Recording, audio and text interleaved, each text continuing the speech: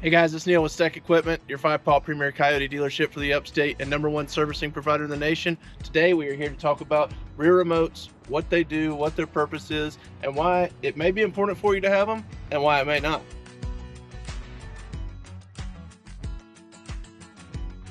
A rear remote is a hydraulic hookup on the rear of the tractor used to power attachments and implements that use a hydraulic function, such as maybe a disc harrow or a wood chipper or may have you. There are two on the SE models. Some models come with a standard 1 set. Some models do come with the standard 2. The connection type is similar to that of an air chuck, where you push a ring forward, slide your hose in, and then let the ring out.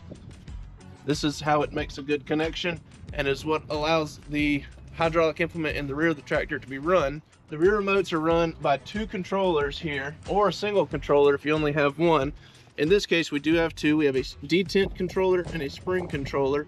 A spring controller will always come back to center, and a detent controller can stay forward or backward depending on which way your flow is going. So a spring remote is typically used for an open-close function, whereas a detent remote is used for a circulatory function where there needs to be constant flowing pressure. All right guys, hopefully that was helpful. Thank you for watching the video, and be sure to check out our full inventory of KIOTI tractors, skid steers, UTVs, and zero turns at steckequipment.com, as well as our full inventory of implements and attachments and other resources and services that we provide.